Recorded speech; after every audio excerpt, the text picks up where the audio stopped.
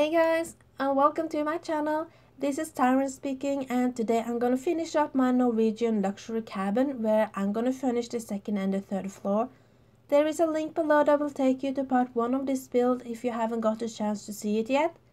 This build is already uploaded to the Sims 4 gallery, and the link is as always posted in the description below. You can also search my origin ID, which is Tsiren Sims, and check out my other build as well. If you like my video and builds, please follow and subscribe on Twitter, YouTube and Twitch and spread the word. And if you don't have time to watch the entire speed build, well, no problem. I have a nice video tour in the end for you to enjoy. If you did watch the first part of this build, you may remember I was talking about the Norwegian cabinets with the old paintwork. I wanted to continue with this in my kitchen as well, and I actually wanted to use the green colored ones. But I didn't feel the green color fitted in here, so I changed it to black instead. And the corner cabinets that I put all the way to the floor, that was an inspiration that I got from Sims in Action. I saw he used this in one of his speed builds, and he has a lot of great builds for you to check out, and I have posted a link to his channel in the description below. Since there are a lot of bed spaces, I actually think there is about 26 that works plus 2 toddlers' beds. So I needed a huge kitchen where they could all eat together. So there are 14 chairs around the big table and a few at the counter, and also I have this small table for 4. I don't know how many Sims you can take with you to a place like this, but I think there will be plenty of room for them all. But just in case, I added a similar huge dining table on the front porch.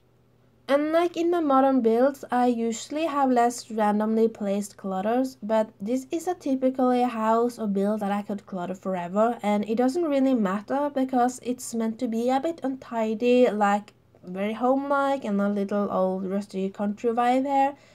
And besides, I love to clutter, so this type of builds are just perfect for me. And of course, if you don't like it, it's a simple matter for you to delete them all. I really fell in love with this world. I may continue to build different cabinets and camps so you can fill all the lots. I don't know if that's something you guys would want. I build things mainly because I think it's fun, but I also want to build things for you to enjoy. And of course there are different opinions like always, so I try to have some variety in my builds. So if you have any ideas for my next build, please let me know. I use these dining chairs a lot in this build. I liked how the details looks very traditional Norwegian cabin-like as they were meant to be here. I think they actually are from this outdoor retreat pack, so I guess it makes sense. But I also used them around elsewhere in my build. This room turned out to be so good. It's a really simple room, but it's really cozy where you can all sit and chat together or read a book or play cards or something. You can pretty much use this room for anything. I know that the couches doesn't fit together as they should be, but they are functional, and if I could, I would also added pillows and maybe a couple of cozy blankets. That would make this room absolutely perfect. Oh my gosh, rooms like these are a nightmare. They are too big for me, but I didn't want to break it up into smaller rooms either because of the gallery or the loft above, but it turned out to be quite okay, I guess. I love this part of the common room in front of the fireplace and the big windows. You can just sit and relax and enjoy an amazing view. As you may see, I do spend a lot of time in the details in this cabin, and I think that is very important here because I want to maintain the feeling that this is a cabin and not a home without using only the cabin furniture, which I think is more suitable for a less expensive place. A bar is a must. Fresh air and drinks are a nice fit together. I was not pleased with my option of bars that I have because no one really appealed to my cabin, so I used this black one. If I had a smaller version, that would be so much better because I feel the bar overwhelms the common room a little, and I also wish that the flag on the juice bar behind would just disappear. I used some time-lapse in this room because I went back and forward changing it all the time, and it was so bad that I wasn't able to make a decent video clip out of it. So I have edited most of it out and just jumped right to the bathroom next door. There are 2 bathrooms in this floor and there will be one upstairs, and I will continue with the same theme as in all the others. You may have noticed that I'm less exciting than usual. I am getting sick and my voice is just fading away. So it's not because I don't want to be a cheerful person, it's just because I'm not quite feeling well.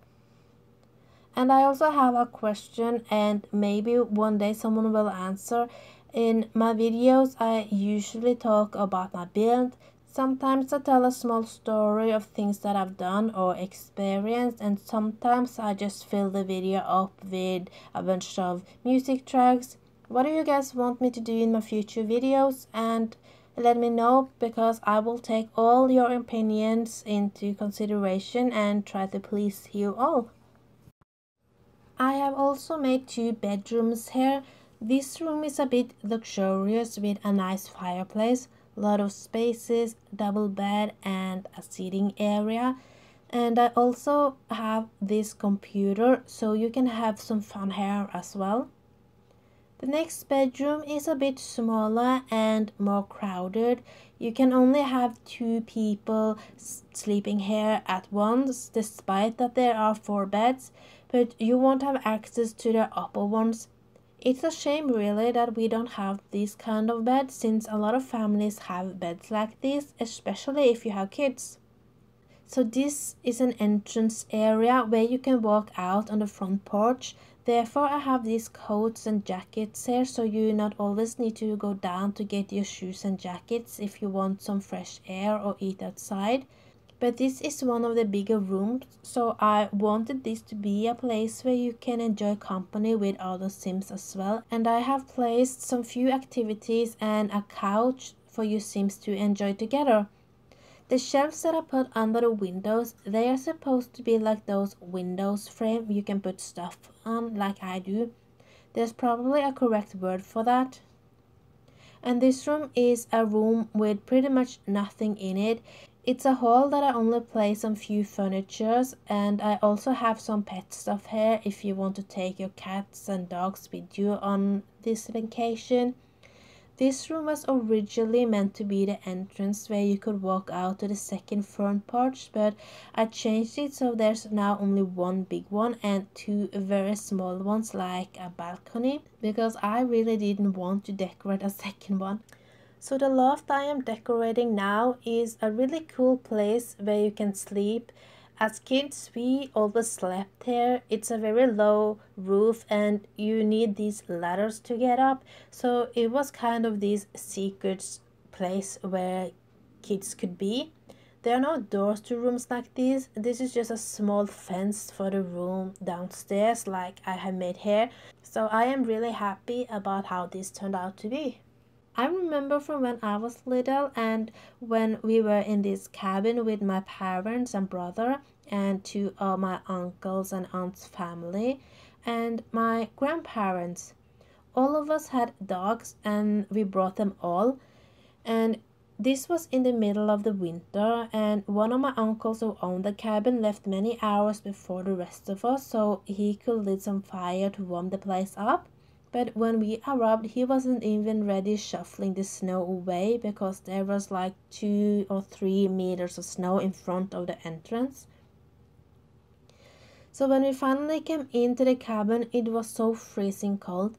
It was colder inside than outside, so we opened all the doors and windows so it could be a little warmer. And I also remember this meal that we had for supper, and I was sitting in this huge chair with a plate in my lap, and suddenly one of my uncle's dogs jumped up and grabbed the food and ran away. So yes, it is a lot of fun visiting cabins like this, and do bring your cats and dogs. There are 3 bedrooms in the upper floor, and the bedrooms I am furnishing now is like family bedrooms. There are a lot of bed spaces here for your Sims to sleep in, so if you want the family to be gathered at one place, I guess these are the perfect rooms. One of the bedrooms will also have 2 toddler beds, since I guess some of you will have a small children or 2, and I also had 2 children's stairs in the kitchen as well. The idea is that these 3 bedrooms will share a bathroom together, but they can also go downstairs to the bathroom in the hall. But I assume that would be more natural for the 2 bedrooms downstairs to use. We are soon ready for the video tour, and I just want to thank all the new subscribers and followers, and thank you all so much for watching. Remember, if you liked my video and builds and want more in the future, give me a thumbs up and follow and subscribe on YouTube, Twitter and Twitch. My ID is tsiren Z, so search me up. You can also leave a comment below and let me know what you liked and what you didn't like, so I can improve my future builds and video. Take care guys, bye bye!